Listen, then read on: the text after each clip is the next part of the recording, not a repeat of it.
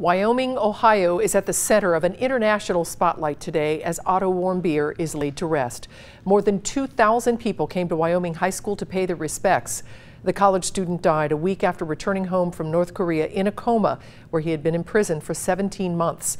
Local 12's Jeff Hirsch is live in Wyoming now to tell us how Warmbier's death is being reported in South Korea. Jeff. Well, good evening. Of course, the funeral service was here at Wyoming High School because Otto Warmbier is a 2013 graduate of Wyoming High. There was a TV crew here, I think more than one TV crew from South Korea. I saw the BBC, all of the national U.S. networks were here. But to the people who came to the service, to the 2,000 plus people who came, the reason they came was to show the Warmbier family that they cared.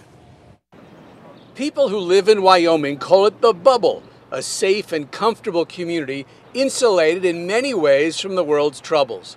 But lately, Wyoming has been in the world's spotlight because one of its residents was held prisoner in North Korea. The simple truth is that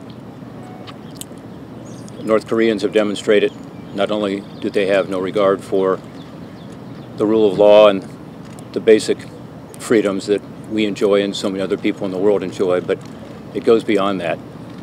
They showed a lack of respect for basic human dignity. Otto Warmbier was on a tour in North Korea. His crime, stealing a political banner. His sentence, 15 years hard labor. At the funeral service today in Wyoming, worldwide media were here, including a crew from South Korea. I think it's the biggest story right now. It's just Koreans are equally shocked as Americans right now. American citizen was detained there. It's the first time when the citizen has come back and died. So that's very, very shocking. Otto was in a coma for more than a year. Is there a real curiosity as to what really happened to him over there? Well, yes, I think there will always be that. And that's something we may never know. Here in front of Wyoming High School, there's a walkway where students who graduate can buy commemorative bricks.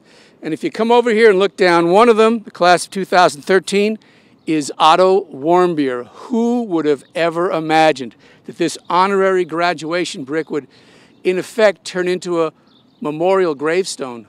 Otto Warmbier has become a footnote in an international geopolitical drama. But to people in his hometown, he's simply a young life gone too soon. This isn't an opportunity for second guessing. This isn't an opportunity to turn it into a political issue. Otto doesn't necessarily need to be the face of any type of political anything. He just needs to be a wonderful kid who's going to be remembered for being a wonderful kid.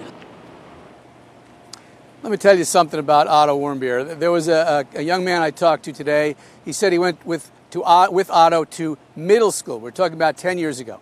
And this particular young man said that he himself was not really part of the cool kids crowd, but that Otto was. Otto was an athlete, this other kid was not.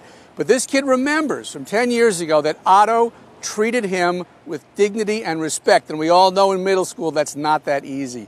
That's the kind of guy he was that brought out 2,000 people here today. Live in Wyoming, Jeff Hirsch, Local 12 News. Back to you. Yeah, that speaks volumes, Jeff. Thank you. There are still 3 Americans detained in North Korea.